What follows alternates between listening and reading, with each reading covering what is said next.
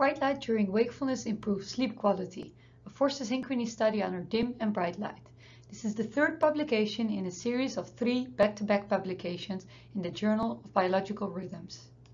Under real-life conditions, increased light exposure during wakefulness seems associated with improved sleep quality, quantified as reduced time awake during bedtime, increased time spent in non-rapid eye movement sleep, or increased power of the PSG delta band 0.5 to 4 Hz.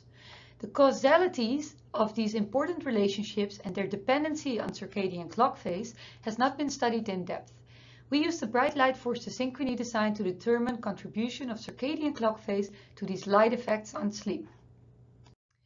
In line with previous research, we too found increased delta power accumulation, increased time spent in non-REM sleep, and decreased amounts of wakefulness, indicating an increase in sleep quality under bright light conditions compared to the dim light control condition.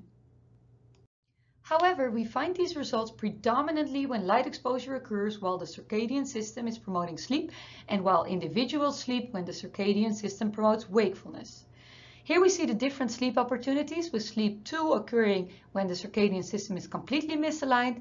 Sleep 3 is partially misaligned, so this means sleep while the circadian system promotes wakefulness, and sleep 4 being completely aligned. Increases in delta power, time spent in non-REM sleep, and decreases in wakefulness predominantly or actually only occur in sleep 2 and sleep 3 that are misaligned.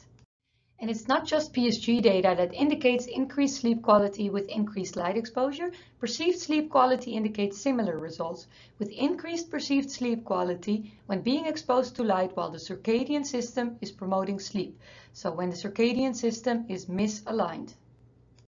Taken together, these results suggest that high environmental light intensity improves PSG measures of sleep quality, such as increased non-REM sleep, increased delta power, and decreased wakefulness after sleep onset, as well as an increase in perceived sleep quality.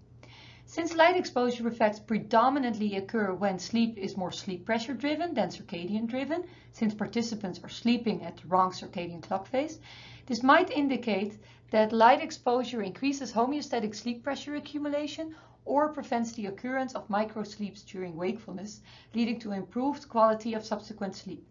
For all details, please read the full publication, now published in the Journal of Biological Rhythms.